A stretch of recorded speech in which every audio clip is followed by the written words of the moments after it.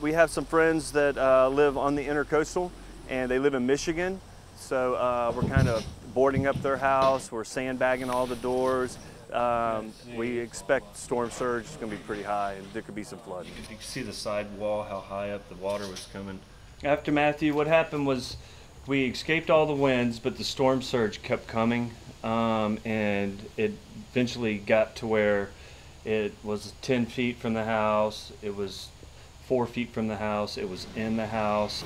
You can't be foolish, you just have to be smart, but you don't want to overreact. It's a lot of trouble to get ready, and then when nothing happens, you know, you're glad, but you think, wow, I went to all this trouble for nothing. And it's going to be a ride.